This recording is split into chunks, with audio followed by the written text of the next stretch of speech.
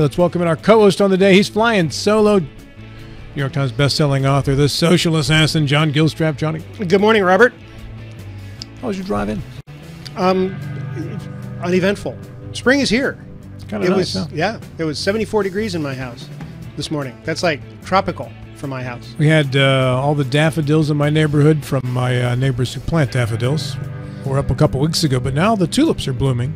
That won't last long. No, that's a garden. That's a salad bar. The tulip is it's the banana of the flower world. It's got a real short shelf life, right? Yeah. If you buy bananas, they're green, they're greenish yellow, then they're yellow with brown spots, and then they're brown, and that's all over 4 days. Yeah, you got a short window. It's the same with the tulip. It blooms, it's beautiful, and then it's gone. But they're pretty. Yeah, for a short period of time. We're still trying to figure out, we're new, we got this wooded lot. We're still trying to figure out what will bloom in mostly shade. And we're learning what dies in mostly shade, but we haven't really figured out what lives. We might actually have to hire out some expertise for this. They have gardeners who know that stuff. I know, but they charge money. So we've been trying to wing it. And you can spend a lot of money, probably more money winging it than if you hire an expert. So the Berkeley County Republican Club, in cooperation with the Jefferson County Republican Executive Committee, has their annual Lincoln Dinner on April the 20th at Heritage Hall, 8539 Winchester Avenue in Inwood. If you'd like to go to the dinner, they have a meet and greet with candidates, keynote speaker Alan West as well. Call Lisa White at 240-464-1608. Also, the Berkeley County Clerk Voters Registration Division needs poll workers. It pays $300 for 1 day, but they got a raise, you remember, and they need 450. They've got many of these. They need a few more. Training session is April 23. Get in touch with the folks that'll help you register for this at 304-264-1989, 264-1989. And now let's say good morning to our first guest of the day, Larry DeMarco from Century 21 Modern Realty Results. Good morning, Larry. Good morning, Rob. Hi, John. Good morning. Hey, why the change to Century 21 this year? Why the change? I started out actually at Century 21 back in mid-90s. Mm-hmm. Left there, owned a Remax, and did a few other things. We became an independent agency probably 5 years ago. We have Modern Realty Results. After about 5 years, we've seen the growth of the company. We have 30 to 35 agents, and a lot of those agents are new to the industry. Century 21 provides tons of training, exposure, things of that nature that I've found that the younger agents need, and they have embraced it. I reflected back to when I started back in the 90s, what Century 21 had done for me as a new agent. I've been established probably 29 years now. It's not so much for me, but it's for the agency as a whole. All right, excellent. So we wanted to ask you about the 6% commission. I know that because it's a court case, there's not a whole lot you can say about that, but this obviously is a case that's got national attention over the last couple of weeks. What can you tell us, if anything, about that, Larry? You asked me about that, I think, Saturday, and I wanted to stab you with this pencil. Yeah, you stab. You actually said that out loud. Stab Gilstrap. Yeah, stab Johnny's closer. Rob, that's something we can't really discuss too much about percentages and things of that nature. I will tell you that the compensation, it's been typical for the seller to pay the compensation to the buyer's agent and the listing agent. While that could very well be true, I think as a result of the case that we're discussing about, I think what you're going to see is a shift in the responsibility of who's paying the buyer's agent. And with that, as an example, if you were my buyer, I would sit down and discuss with you the value that I bring to you as a buyer's agent and what you're paying for. Mm-hmm. You can always negotiate that commission. The commission can be paid many ways. The buyer can pay it, the seller can pay it. You can factor it into the financing. But it's really too early to tell how this is going to come down. We understand it could possibly be July of this year. Is it possible that, say I'm buying John's house, in the future, I would pay, let's just keep 6% as a figure. I would pay 3% to my buyer's agent. He would pay 3% to his seller's agent. I can't really say as far as the amount of compensation. Take the Are percentages those two out. different negotiations? Yeah, we're not talking percentages. No. X percent. But as far as X percent, The method or the manner. In other words, I pay my agent because that agent's working for me to help me buy a house and find one. He pays his agent because his agent's trying to help him sell his house. That's right. Isn't Or he can pay both sides. It's truly a negotiable instrument. So there's a huge number. I forget what it is off the top of my head, but there's a big number in the settlement that's associated with this. What is the alleged harm that was done? What's being settled? I'm not really going to go there. I'm not because it's so early. It's so early right now. Until this comes down. Is it a collusion allegation? Say that again. Is it a collusion allegation? Possibly so. Yes. I don't think Well, let me just tell you, 29 years I've sat down with my seller. I've been very clear about who pays what and what the responsibilities are. I think what's happened in the past, maybe that wasn't as clear as it should be. I'm not really too certain on that. But I can tell you, like Rob gave the example, if he was my purchaser, I would sit down and explain the value and probably give him maybe options on how that compensation could be paid. Well, I'll tell you this. I won't use numbers because you're not comfortable with it, and frankly, neither am I, because it's a relatively new transaction. But we sold our house in the height of the wild west of COVID home sales, right? So it went 110% of asking price with no contingencies, like in a 32 minutes or whatever it was. And so we sat down with our agent up front. We negotiated what we would pay as the selling agent, right? Because we were selling our house. Sure. And we were building this house, so I guess that's kind of a different thing. And we were talking about a neighbor down the street who was only offering a tiny sales commission for her house or their house. And the response we got from our agent was, well, nobody's going to show that house because the sales commission is so small and in the Wild West. And without naming names or anything else, that felt it made sense to me, but it also felt kind of wrong to me. Was that wrong? Was that an unethical I definitely practice? think that's wrong. Yes. I've never paid attention to the commissions. I pay attention to the agency relationship that I have for the buyer, the seller, and move forward. You do look at, everybody wants a paycheck. That's obvious. But if you're working for your client, you're working for your client. I think one of the things that is key is knowing up front, the buyer's going to know, full disclosure, what your earnings are going to be out of that transaction. So we mentioned, we spoke during the home show that, and we've talked on the show here, that the internet is the ruination of everything, society as we know it. So how much has the growth of these internet-based real estate companies, certainly the word gets out more easily, through Zillow and, all these other things, Redfin. Everybody is aware the instant a house in the neighborhood that they're targeting comes on the market. Is that a net benefit for professional real estate agents, or is it kind of a net detriment? Oh, I think it saves us a lot of time. The average buyer or seller, they have so much information available to them. A lot of times my buyers know which homes they want to look at simply because they've been on Zillow, Truly, or Realtor.com, whatever. There is a lot of information out there. But I think what I pointed out, and I have said in the past, the value of the agent is tremendous, and for obvious reasons. I've seen so many people try to do it on their own, especially on the listing side. And I can tell you it's cost them a lot of money, whether they are aware of that or not. Sorry, I'm getting some feedback here. I think what I was talking about with Rob on Saturday was the fact that he may have sold one home last year. I've been a part of 200 transactions last year, so I can certainly bring value to the table, and I think that's very apparent. Doesn't matter how much information you have in front of you. Is it accurate information, and do you really know how to apply that to get to the closing table? Larry, Just one last thing about this suit that's out there, and in regards to this transaction part of it. Is that big of a part of the transaction when you meet with people who are looking for a home or meet with someone who's selling a home? Because when I've sold or dealt with homes, it's like number 99 on the list of 100 things that we got to talk about. I think it's important to the consumer, the client. But the most important thing to me is agency relationship. That client wants to know who's representing who.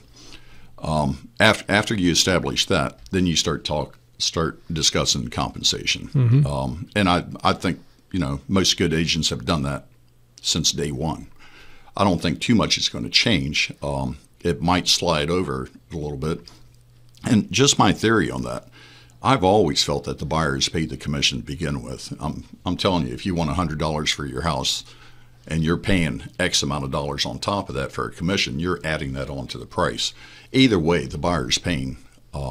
It's just the cost of doing business. Like when you raise taxes on a corporation, ultimately the consumer is paying the tax on the corporation. Of course. Yeah. That's right. How did it come about? Any idea how the seller ended up being the person who was paying the full commission in most cases? I don't know. I mean, it's been that way since I came into this in, I think, 95. It's been that way since forever. The only thing I can figure is the seller's the person who has money, whereas the buyer might not have. Well, and that's a very good point. The average buyer, I mean, the average first-time buyer is totally strapped. Sure. So I guess we'll see how this plays out. Because if you're selling one house and it's appreciated, then you have your money from the appreciation that you've gotten from the home that you just sold, like John talked about in his most recent sale. But if you're a first-time buyer, your money comes from what you've saved. And it's not that easy when you're 20-something or even young 30s and have a family to have a lot saved. And the commissions come off the back end. We have to close that deal to get paid. So whatever is being charged comes out of the closing. If that property doesn't close, we've typically put in a lot of work and come up with that amount. Well, because there's no salary involved in that. That's right. What they say, you eat what you kill. That's right, so to speak. Yeah. Larry, let's talk about the Berkeley County geography and the areas when people are moving here and they call Larry DeMarco. What areas do they want to see? It really depends if you're a commuter or if you're a local resident. And I do think that there's probably a 50-50 percentage of the type of buyer that you have, whether they're out of state or local. Falling Waters seems to be a hot spot right now. We have a lot of people that commute from Maryland. They want to be in West Virginia for obvious reasons, the lower tax structure, more value, I should say. And they just don't want to drive too far, so they try to stay on this side of the mountain, this side of the ridge. Same thing in South Berkeley County. You get a lot of people purchasing, and they work in Northern Virginia or D.C., so they want to stay close to that area. South Berkeley has always been a hot spot. What's the inventory like right now in terms of number of homes available to see? Yeah, my goodness, it's really low. We do have a situation, even though buyers have become accustomed to the rates, sellers really don't want to give up that rate that they've had, whether it's 2.5% to 3%. So they're sitting there, and we don't have the inventory of existing homes as much as we have had in the past. In the past, what would your inventory have been on average versus what it is now? Is it 100 houses versus 20? Is it 1,000 versus 100? No, that's a tough one to really say. My thoughts are we'd probably be triple the inventory typically. Yeah. Are you getting mostly first-time buyers or people who have retired and are looking to move to West Virginia? Personally, I see more of the first-time buyer activity. With what you see rent is going for, it still makes good sense to buy a home should you qualify. So those people are getting off the fence, and the 6.5% doesn't bother them like it did maybe 6 months ago. Are you selling mostly to people who are already here or mostly to people who are moving here? There again, Rob, probably about a 50-50. Yeah. How about the balance of what people are looking for in terms of lot size versus new home, shiny home? Where I came from in Northern Virginia, people are losing interest in the larger lots and going for the shinier homes. Is that what's happening here? Are people out here preferring the larger lots and maybe older homes for the same unit of money? Yeah. John, one thing about having low inventory, it does put buyers into areas that they might not necessarily be interested in. So what you're seeing in Martinsburg is a great example of what happens with low inventory. They're taking the older homes and actually putting new life into them, putting money into them, and making them a better home. Builders are I mean, you see what's going on. It's a lot of new construction out there, but I can't say that buyers necessarily want that. The inventory is so low, so you do see those buyers coming into maybe the inner city or the town of Martinsburg and putting more into that. How have real estate values been over the last year, Larry? It was kind of flat towards the end of last year. I did some homework before I walked in here, and I can tell you, I think overall in West Virginia, I believe that the value went up like 6.9. Berkeley County is about 7.4. The average sold price in Berkeley County is about $297. And what surprised me was that Morgan County is right behind us. I mean, they are so close, probably around $289. Jefferson, the average sales price is around $368, which is to be expected because it borders Northern Virginia. Did we see a big surge of people coming here during the COVID times, escaping into the country, as it were? Boy, did we. We sure did. Yeah. Has that slowed? Or has it actually started going back? No, I don't think it's gone back. I think it has slowed. I have family that moved to Matthias in Hardy County, and I went down to visit them. I was surprised at how many people were from out of state, many with a New Jersey accent. It's just, but Hardy County Got to be like my cousin Vinny here in Hardy that's County right, with a my New Jersey cousin. accent. That's a great movie, by the way. But yes, you do see a lot of people moving to the remote areas. The great thing about Hardy County is it has countywide internet, high speed. And that's something that we kind of lack in Morgan and Berkeley. Yeah, how does Hardy County have that? And we don't have that in Berkeley County. Boy, I don't know. I got to ask that to the next elected official who comes on here, Johnny. That's right. Right? Larry DeMarco is with us from Century 21 Modern Realty Results.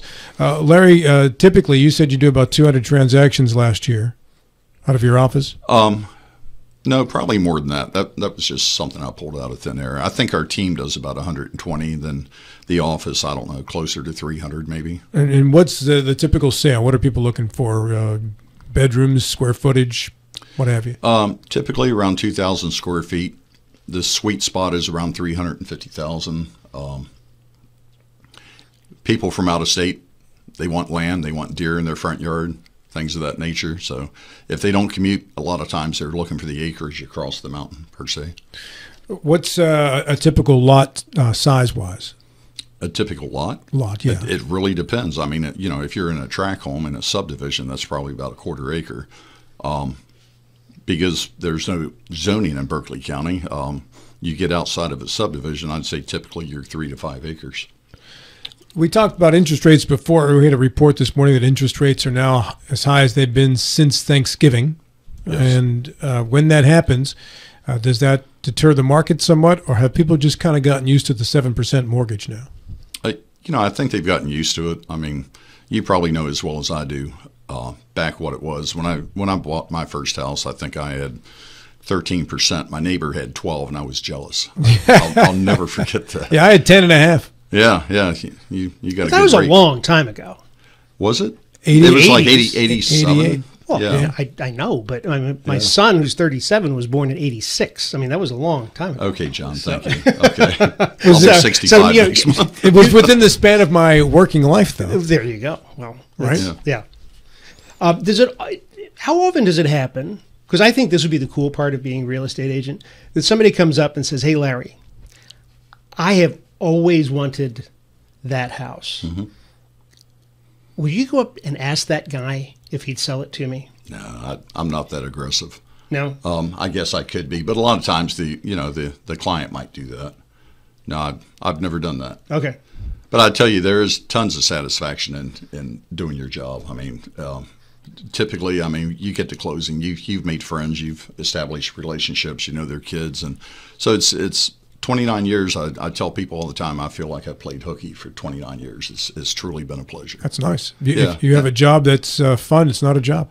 Well, that's a fact. If you have a passion for what you do, regardless of what it is, I mean, it's easy. And there's stressful times, but, with experience, you learn to kind of spot those before they happen. Somebody asked me, Rob, when are you going to retire? I said, if I retire, what am I going to do? I'm going to sit down and talk to people. Well, that's what I'm doing now and getting paid for it, so why would I retire from that? Right. So what was the most difficult time, other than when you first start, because that's difficult for everybody? What was within the sine curve of your career, what was the scariest time market-wise? Oh, Lord. I have so many stories about that. It's got to be between 8 and 10, isn't it? Yeah, I can tell you, when I came into this business, man, I went gangbusters, and Century 21 provided me so much. I probably had 20 closings on the board, and I went through those closings, and all of a sudden I was out front smoking a cigarette with nothing in hand. I mean, the scariest is not understanding how to run a business when you're a real estate agent. Everybody, they enjoy being out with buyers and sellers, but just understanding the process of having a good business and taking care of it. Yeah. What does the next year look like real estate-wise, Larry, in terms of appreciation in the area and such? Yeah, we're very blessed in this area because of the distance from D.C. and Baltimore. I mean, I think it's going to be good personally, simply because of the location. We discussed it a little bit on Saturday. The only thing that has concerned me, and still does, is the lack of infrastructure. But they're going to continue to build, and people, I believe, will continue to move here. How much more price appreciation can people take who are looking to buy their first home? Rob, you're asking me some tough questions. I have no clue. Right now, I don't understand how people pay rent. I mean, I'm looking at townhouses in Spring Mills going for $2,000 a month. And 4 years ago, they were $1,200. Mm-hmm. So I really don't know. I guess inflation and everything else is factored in. I live in Frederick County, Maryland. Mm-hmm. And I grew up in Pittsburgh, moved to Northern Virginia, moved to Montgomery County, moved to Frederick County. So kind of making your way back out, right? Right. And everything I see here, I saw 20 years ago in Frederick County. Everything I saw 20 years ago in Frederick County, I saw in Montgomery County 20 years before that. That's right. And so that means to me that in 20 years, homes in Berkeley County are going to be $700,000. No doubt. Because that's what I saw happen in Frederick County. You drive around Frederick County, Maryland now, and all the new construction homes start at 7-something, 8-something. Mm-hmm. And I look at that and I think, there's got to be a point along the way where people just flat out can't afford to buy a house anymore. But minimum wage, what was that in the 70s? I mean, I can remember $2.90. Yeah, my dad was coming home from work back in the 70s, and he was telling us that he was working on houses that were selling for $125,000. We were like, my goodness, that's incredible. Nobody could wrap their head around that. I guess it's all relative. I don't know. The more you make, the more you can afford, I suppose, right? Sure. I just, for new home buyers, though, I mean, there's yeah. I think, my son and his fiance together, they make, I think, probably $115,000, $120,000 as total household income, which to me and my wife, when we got out of college, we could never imagine making that your first couple of years right out of college, That's right? So it's all relative to what your income is, yeah. But still, $750,000, $800,000, because that's what's coming here. Yeah. It's just a matter of a few years, because I said, I saw it happen in the other places I've lived in. John, you were showing me houses in McLean. I remember when I lived in Northern Virginia, if you wanted a sweet house in McLean, you might have paid like a little over $800,000, $1 million for one of those places in Great Falls or McLean. That was a big house with a big spread.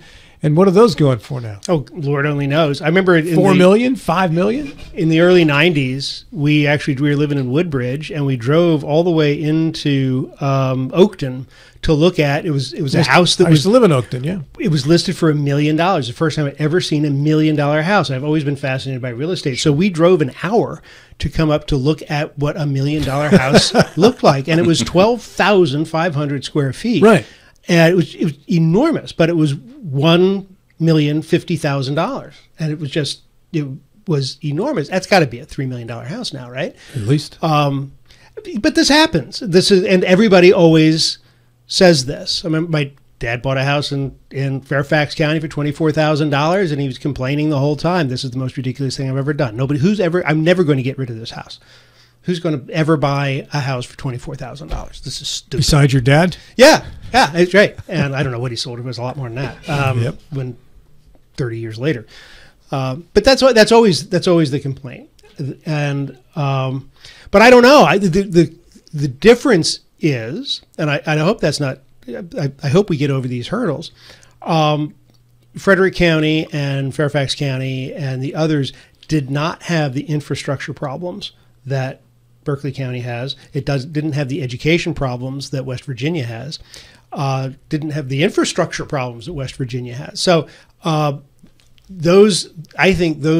fear that those are hurdles to attracting young families to come here, which in turn are hurdles to getting the large companies to come here, which will then feed the kind of growth that will support that kind of inflation. It hasn't seemed to harm it so far.